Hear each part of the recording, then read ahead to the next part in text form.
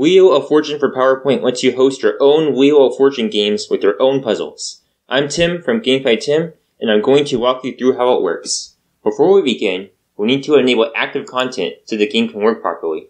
Now let's start the slideshow and set up our own puzzles. Select a puzzle number. Type your puzzle. Align the puzzle to best fit. Don't forget the category. Make as many puzzles as you want. Once you fine-tune your settings and double-check all your puzzles, you are ready for the puzzle board. Invite your players. Add a fourth player if needed. Let's load puzzle number 1. It's Dave's turn. Dave spins the wheel.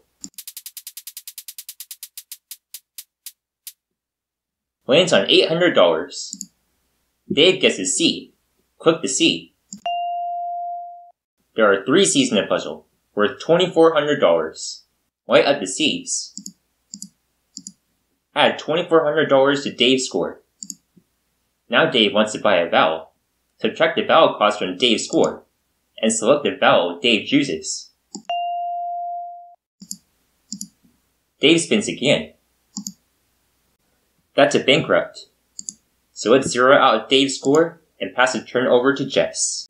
Joe is going to solve, saying ice cream sandwich, which is correct. Let's animate the stage, reveal the puzzle, and transfer Joe's round score to Joe's totals. Clear the board. Rinse and repeat. Try different wheels.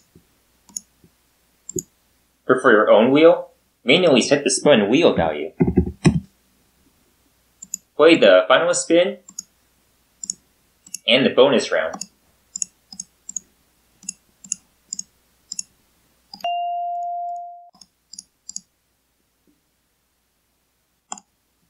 Simulate toss-up rounds, putting the money at stake to the value panel, randomly selecting letters,